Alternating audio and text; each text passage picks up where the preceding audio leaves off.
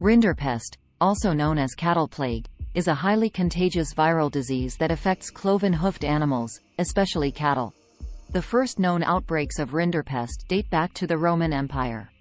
The disease is believed to have originated in Asia, spreading to Europe through various invasions and movements of armies, notably with the invasion of the Huns in the 4th century and later with the Mongol invasion in the 13th century. However, the earliest detailed records of rinderpest outbreaks are from the 18th century, when the disease had a significant impact on European agriculture. The widespread and devastating effects of rinderpest in the 18th century, particularly in France and Italy, led to increased scientific interest and the eventual development of measures to control and eradicate the disease. Rinderpest infection typically follows a pattern of transmission and disease progression that involves several key routes and mechanisms. The primary means of rinderpest spread is through direct contact between infected and susceptible animals. Infected animals shed high concentrations of the virus in their excretions and secretions, such as saliva, nasal discharge, and tears, which can be easily transmitted to other animals in close proximity. Another significant mode of transmission is through aerosols. Infected animals can expel fine particles laden with the virus when they exhale, which can then be inhaled by nearby susceptible animals. This form of transmission is particularly effective in confined spaces where animals are closely housed together. The rinderpest virus can also be carried on inanimate objects, known as fomites. These can include farming equipment, feeding and watering tools, and even the clothing and shoes of individuals who interact with the animals. The virus from an infected animal can adhere to these objects and then be passed on to other animals that come into contact with them.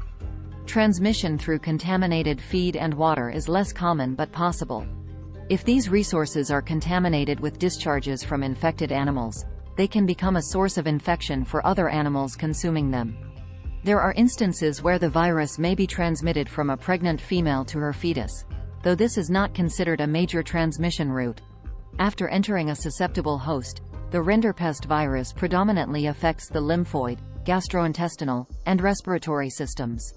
Infected animals typically exhibit symptoms like high fever, nasal and ocular discharges, diarrhea, and necrosis of lymphoid tissues. The disease's severity can vary, often leading to high mortality rates in affected populations. Rinderpest, commonly known as cattle plague, was a highly contagious and devastating disease affecting cattle and other cloven-hoofed animals. The symptoms of rinderpest were severe and distinct, often leading to high mortality rates in affected herds. The disease typically began with a sudden, high fever, which was one of the first indicators of infection. Infected animals frequently developed thick nasal discharges along with tearing or inflammation of the eyes. Additionally, painful sores and erosions would often appear in the mouth, including on the gums, tongue, and lips, making it difficult for the animal to eat. Severe diarrhea, often containing blood or mucus and with a foul smell, was a hallmark of rinderpest, contributing to rapid dehydration and weight loss. The animals also exhibited signs of lethargy and depression, showing a lack of interest in their surroundings and a significant decrease in appetite. Inflammation of the gastrointestinal tract was common, leading to abdominal pain and further complicating the animal's ability to feed and maintain health. Another characteristic symptom was the enlargement of lymph nodes, a response of the immune system to the viral infection. In some cases, the disease could also cause respiratory issues, including difficulty in breathing and coughing. The combination of these symptoms, particularly the severe diarrhea and oral lesions, contributed to the high mortality rates associated with rinderpest. The eradication of this disease in 2011 stands as a monumental achievement in the field of veterinary medicine, highlighting the effectiveness of global cooperation in disease control and prevention efforts. The treatment of rinderpest, before its eradication in 2011, focused on prevention, control, and supportive care, as there was no specific cure for the viral disease. Key strategies in managing rinderpest included the following. The cornerstone of rinderpest control was vaccination. Effective vaccines played a pivotal role in the global effort to eradicate the disease. Regular vaccination campaigns, especially in regions where rinderpest was endemic, helped to build herd immunity and prevent outbreaks. Containing the spread of rinderpest was crucial. and this was achieved through quarantine measures and strict control of animal movements. Areas with reported infections were isolated to prevent the virus from spreading to other regions. In some situations, the culling of infected and exposed animals was necessary. This drastic measure was taken to control the spread of the virus during outbreaks. Supportive care for infected animals was important for alleviating symptoms and preventing secondary infections.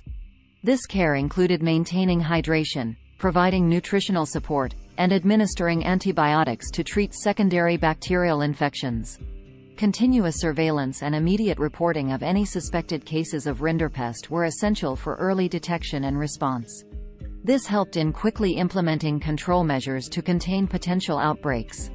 Farms and areas at risk of rinderpest implemented strict biosecurity protocols. These measures, such as disinfection, controlling access to livestock, and maintaining sanitary conditions, were vital in preventing the introduction and spread of the virus. The eradication of rinderpest was a result of extensive international cooperation. Collaborative efforts between governments, international organizations, and various stakeholders in the livestock industry were key to the successful elimination of this disease.